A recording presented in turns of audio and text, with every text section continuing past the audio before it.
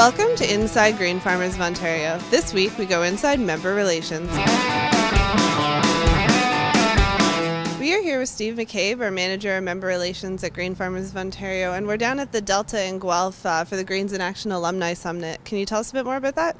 Sure. The Grains in Actions Alumni brings back people that have gone through our Grains in Actions up to about 3 years ago. It's a fantastic program that young professionals go through, and then we bring them back as alumni, as professionals in their business, in the ag business, farmers, agri-marketing, any kind of a business that they're in right now.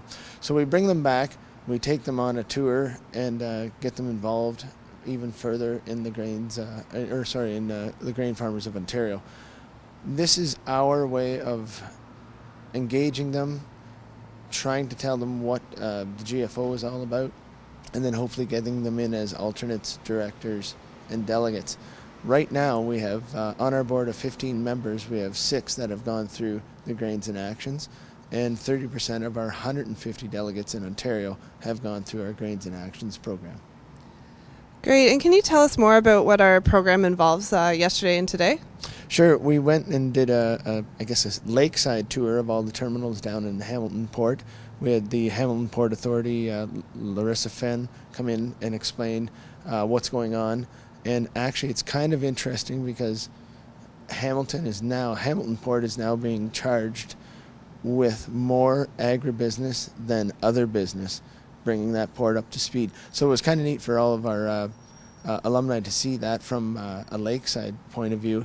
And then we went to a brewery where they use Ontario grains, and today we're going to Wallenstein Feed Mills, which is the single largest mill site in Ontario and in Canada.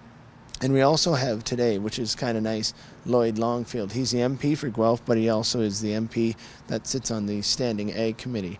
And so he'll be, I think, probably pounded with a few questions today about what the federal government's doing with agriculture. Great, and what's the long-term goals of Grains in Action for Grain Farmers of Ontario? Involvement. I talked to a lot of these farmers last night, and I had to steal a line from the American Soybean Association, and it is, if you believe, you should belong.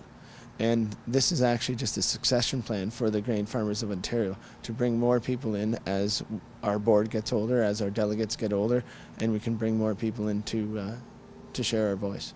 If you're interested in getting involved in the next Grains in Action program, it will happen in January. You can contact Steve for more information. Don't miss next week for another episode of Inside Grain Farmers of Ontario.